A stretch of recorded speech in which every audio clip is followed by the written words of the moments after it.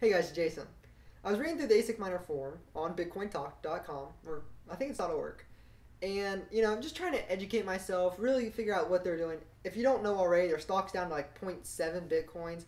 It's not doing very well. Dividends are down. Percent of complete overall mining power is down to like 1% or less than 1%. It's not very good. It's not looking too good for ASICMiner. But I was reading through, and a lot of people think they're coming out with Generation 2 boards soon. If this is true, ASICMiner is gonna have a huge advantage. I got me. Sorry, it got me kind of. It got me kind of excited. You know what I mean? You think, technological advancements, come on technology all the time. You get faster RAM, you get faster or bigger hard drives, yada yada yada. But for Bitcoin, progression is slow.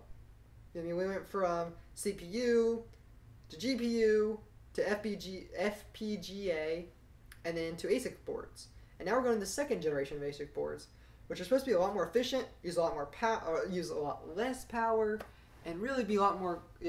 I think they're smaller nanometer boards. I believe is how it works, but just great overall.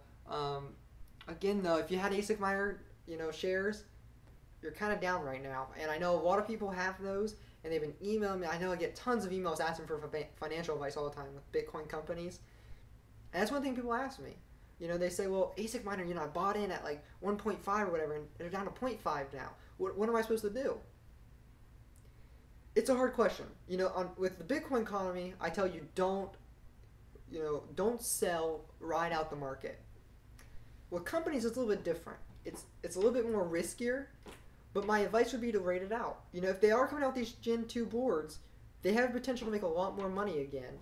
And I'd hate to see you sell, what we call panic selling, at 0.5 and then to come back up. And remember, you're still getting dividends, which are pretty efficient. I think it's a 3-year return on investment, which isn't that bad. It's about 33% a year, which, like, even back in the really good days, the best you could ever get was like 8% interest in the 70s. So you're doing really great. You know what I mean? So just hold on to the shares. I think the price is going to go up. I think you're going to see at least a return to about 1 Bitcoin a share, possibly if the Gen 2 boards are awesome. Well, and if they have good calibration and everything, they return, mining power. But if the Gen 2 boards come out and have a lot more mining power ability, you're going to see the hash rate just explode. So that's interesting. I hope I help you kind of decide what to do with your shares if you have ASICMiner. If not, I hope I informed you about ASICMiner and the Gen 2 boards.